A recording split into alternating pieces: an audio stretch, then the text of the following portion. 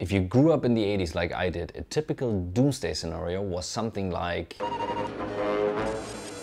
have a launch detection. We have a Soviet launch detection. B-Muse confirmed a massive attack. Well, luckily this never happened, but what if it actually happens but nobody recognizes it? This is a map of the actual attacks that happened this morning. So we don't talk about a theoretical concept, we talk about actual attacks taking place. It's only 1 p.m. and this is roughly hitting 400,000 attacks worldwide. So people think the others are affected, but everyone is affected. Companies, your family accounts, your personal data. And keep in mind, 93% of the money is digital. So I'm quite black and white with my opinion. There are two types of companies. The one company that does not care too much about cybersecurity at all. The other side cares too much about security to an extent of the exclusion of innovation, which is a real problem because usually it's old infrastructure that is affected. There are too many threats to cover all of them in just one video. So what I want to do today is give you the basics of what you need to make a decision of this is what I want for my company or completely different direction. And of course, I always share what we use in our company and partners that we work with. And I'm happy to hear about what your opinion and learnings are, so please leave a comment on that.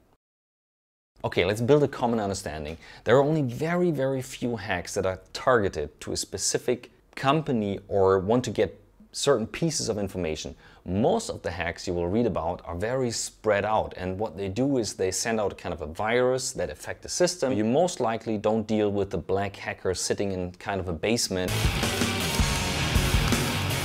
and then hacking your system.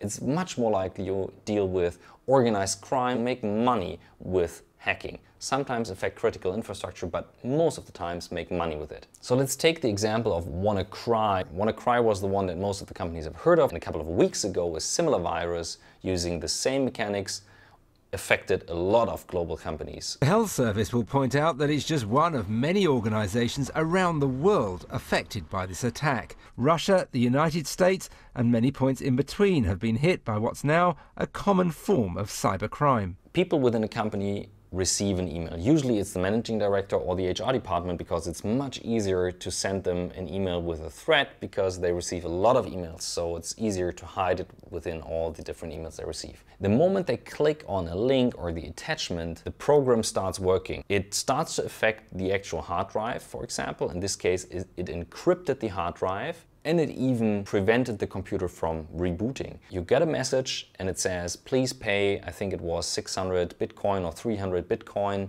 and then we release your computer. So technically you cannot work. And this is what it's all about. Are you able to keep on working and do your usual business, or are you then locked off from everything you usually do?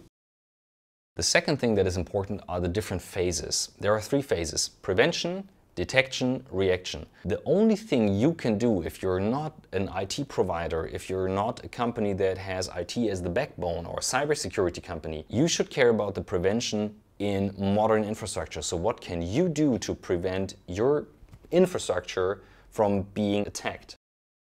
Looking at just the prevention part, we talk about usually number 1, cloud.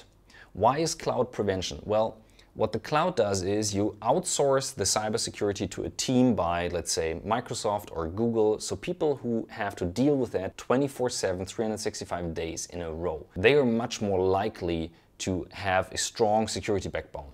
And second thing is, if you work in the cloud, that's a program that is continuously updated. Often computers and devices are affected that are not updated. This is something you then also outsource. Number 2, training. If you don't train your people with the basics of cybersecurity, let's say with an onboarding training and then an ongoing thing what can happen, in a way that people understand this is important, it won't help because it's still the people who click on a certain link. Take the example of traveling to a unstable or insecure area of the planet where you also receive a training. You will not laugh, you will not cry, you will learn by the number Of what to do and what not to do. But if people travel to cyberland,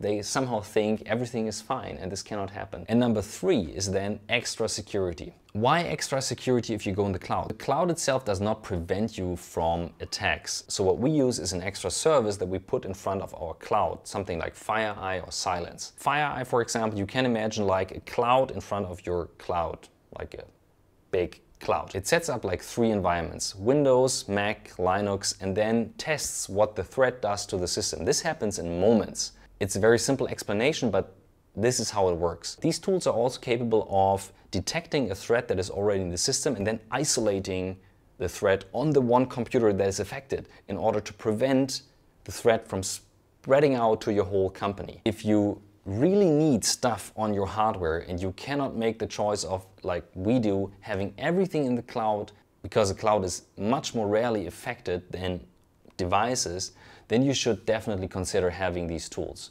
So this is how we work. We have everything in the cloud, nothing on the computer except for like huge files that we cannot put in the cloud, and then using an extra security layer and train the people to the basics so that they know what things like spoofing, phishing, whaling are. Very, very simple. This is my 5 cents about cybersecurity, and I know there is much, much more to that, but that's just a basic thought. So I'm happy to hear your thoughts. So leave some comments and let us know what you think.